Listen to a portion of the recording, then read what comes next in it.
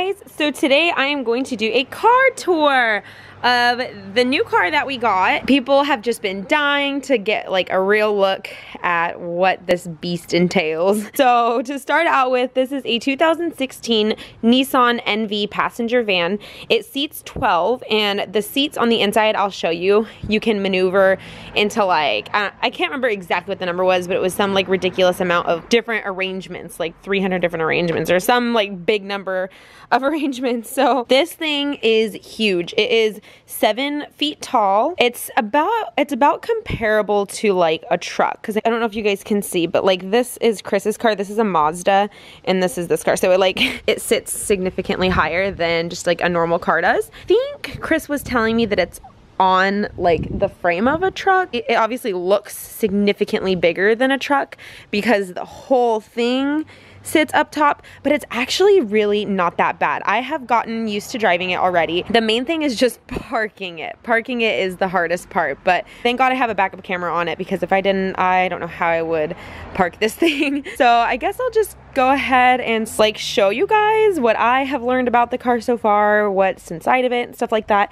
This one is a V6. We were going between getting a V6 and a V8. We ended up going with the V6 because it's better on gas mileage, and to be completely honest, I truly have not noticed a huge difference between my minivan and this van for gas mileage. So you'd think it would be like a huge, like massive thirsty beast to freaking drive and the gas mileage would be terrible, but it's really actually not that bad, especially since we got the V6 and not the V8. Exterior here, this is like one of the very few things that I would change about the car. It only has one sliding door, so you can only access the kids on one side. It does not have a sliding door on the other side. So I think I'm gonna go ahead and start with the front in here. So the lighting really sucks in here, but I'll do the best that I can. So driver's seat, passenger seat. The one thing that is really nice about this car is the huge, massive sun visors. It might be kind of hard to tell, but like look at how big that is compared to like what the view is left. They're huge.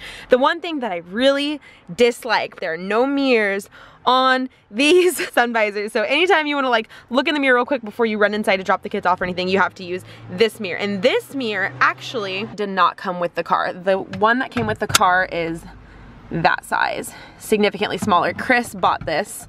It's like aftermarket to fit over the mirror.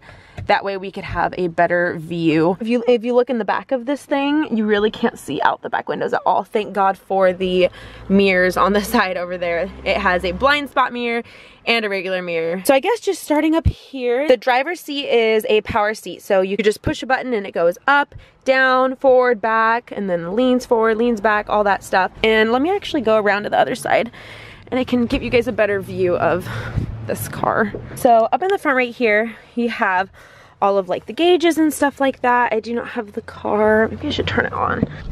And you can hear it running. You can see up here with the mirror that we got, you can see like everybody back there. And then up here we have the like little camera thing there, and it has the SXM radio and just regular AM, FM, CD, the auxiliary, and it also has navigation, so you can like type in an address that you want to go to and it'll tell you what's around you and stuff like that. And then it also has a backup camera. When you put it in reverse, you can see what's behind you. And what's really nice about this one is that it has sensors. So if you can see here, whenever you get close to something, it starts beeping at you. Anything in this range at all, it'll beep at you. Because like I said, this thing is huge.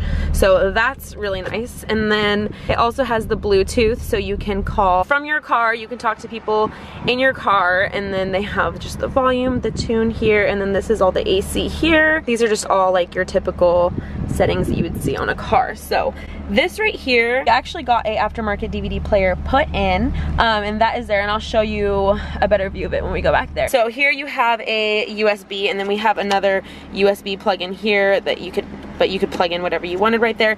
This is so nice. This is actually, I'll have to show you. I don't know like the words for all this stuff, so I'm definitely not a car expert. I'm just gonna show you guys like what I know about the car. But this thing is amazing. This is like the center console thing, and it is, I don't know if you can see how big it is. It's huge. Like we could literally fit Landon in there, and we have. That's how big it is. Not to drive, let me just say, not to drive, just for fun. So in here, I just have a bunch of stuff. I have like hand sanitizer and lotion. This is the the remote to the DVD player, and then I have like lip gloss, Tide to go, some pens, a bow that Lily wore, just random stuff in here. And then in here I keep wipes, diapers, sunblock, an extra pair of socks, and this is like a trash thing for us to put our trash in there, and I can just dump it out. That way, hopefully the idea is that less trash will be thrown all over the car. So I'll let you know how that works out. I can reach, like, when I touch the bottom, it goes down to my elbow. That's how big it is. So there is an outlet, like an actual outlet. So I can, and have several times already, bring my computer and plug it in to charge while we're driving. This is another plug in here for just like the regular car outlets. So that is freaking amazing. Yeah, that's what goes in here. Let me put this back. And then on here you can control things like the radio and stuff like that, the volume, the calls, all that kind of stuff. You can see these here. They have the lights there, and yeah, I'm not sure what else. I don't know all the lingo for this stuff up here, so you can kind of just take a look and see what's on here. But so when you open this in here, you can see there are 3 rows in this bad boy. It can fit 4 seats in the back, 3 seats in the middle, 3 seats in the front row, or the second row. The nice thing about this car is that it has so many different spots to tether car seats. So we have, this is tethered, this is tethered, this is tethered, and we have been changing around the car seat situation a whole lot. This obviously isn't gonna stay like this for that long because we will need to get another car seat in here, and when Tommy and Caden are here as well, then there's even more seats taken up, but this is kind of what we have right now. So right now we have 2 in the front, 2 in the middle, because these last seats over here do not have tether spots. So these are both tethered here. So when you come in here, one of the things that I really like about this car is the fact that the AC, I don't know if you can see, is down the middle and not on the sides. So like when it was on the sides, I was always worried about the middle child feeling the air. This one has 2 in each row, as well as a light in each row. And this is just so nice because I feel like no matter what, the middle kid is getting air, and then the outside kids are getting air as well. So I just really like the way that that is set up. If you look under here, every single child has their own cup holder. So for every seat, there is a cup holder. Then you can see down here, this is where the seats come out, and they actually come out really, really easily. I pulled out the entire half of the back row, and I'll show you guys what I'm talking about when I go back there, but I pulled it out all by myself, and it was pretty heavy, but it was very easy to maneuver. So you'll also notice in here that we did take some of the headrests off, and we are keeping them, and they will definitely be put back on when we need them to be put on. But right now when they're in car seats, safety-wise, they don't really need them. We keep them in the car underneath here for if there's an adult in here that needs them. And but the reason we took them off is because you cannot see anything out of the back window. Nothing with these headrests. So I'm not sure how that's safe. You can see these windows do pop out, but we rarely pop them out. We usually just leave them shut. The nice thing about this is this super nice like aisle right here. You can walk, like I can leave my seat up here, climb through here at 7 months pregnant, and then walk down this way here. And I'm not super tall, so I fit pretty well into here.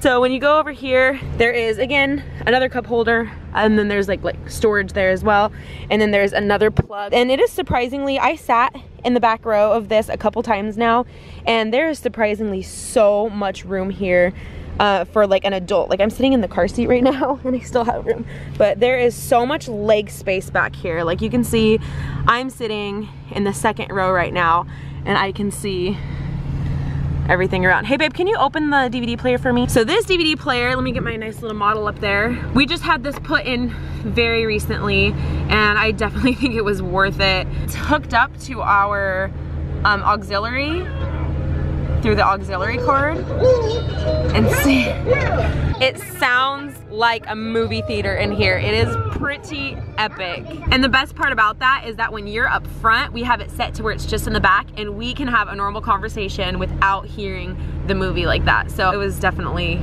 worth it. Again, I'm in the second row like I said, and you can see it from pretty much every seat. There's only like 2 seats where you can't see it very well if you're low. So like here's my seat where I'm sitting, and then here's the middle seat in the second row, and then there's the side seat in the second row, and then when you go back here, the seat actually has one of the best views because nothing gets in the way, but you can see it back here as well. So you can see it literally throughout the entire car. So now that I'm in the back row, there is another one of just those, like the regular outlets right there. So you can pop that open and charge something without using like the weird car plugs. We did take one of these seats out, and the reason we did that is because there's not a whole lot of trunk space in here. So I'll go around to the back and I'll show you guys. There's normally 4 seats here. So we took one of the seats out, and now there's only 2 seats here. So right now this seat's 10, and it seems to work pretty much perfectly with this arrangement. Like you can fit every one of the kids' bikes back here. So yeah, you can see how spacious it is back here, but I'm gonna go ahead and go around to the back. There is a handle here, and you have to open this handle in order to get to this handle, but it's nice because this stops right here, but it has the ability to open all the way. So if I want to open it all the way, all I have to do is pull this lever here, and it's, as you can see, it unlocks there, and then it goes around here and it sticks itself right there, and then it's stuck open. So that's kind of nice because you can like fold it all the way open without it taking up too much space. And then when you pull this here, it'll open the second door. You can see where the other seats were and how little space there was back here. So there's like really not a lot of trunk space at all if you choose to leave that in. Most of the time 10 seats is just fine, and we just have our seats sitting inside of our garage, so if at any time we wanted to put it back in, we could. But like I said, a lot of the times we'll put bikes here. We could literally shop all day long all around our town, and everything that we buy would fit right here, like pretty much. This is just a really nice setup that we have going on. And then to shut this, you just go back this way, it locks back in, and then you shut this door, and you shut that door, just like that, and you're all closed up. But these are magnetic so that they can clip to there. So I think that's actually pretty much it with this car. Like I said, I'm not very like car savvy, so I don't know if I'm like missing something, or if there's anything that anybody wants to know, ask me in the comments below and I will figure out the answer and I'll answer you guys. Overall, I absolutely love this car. I had a love-hate relationship with it at first, mostly just because I didn't want to be the bus driver, but this definitely fits our family, and I am so glad that we chose this car over any other car because it just works perfectly. It's really not that hard to drive, and it's really not that bad on gas mileage. So I would recommend it to anybody that has a large family. No, I'm not sponsored by Nissan or anything like that. We just truly love this purchase. So anyway, that is it for this video, guys. Like I said, let me know if you have any questions. I will talk to you guys for our next video. Bye.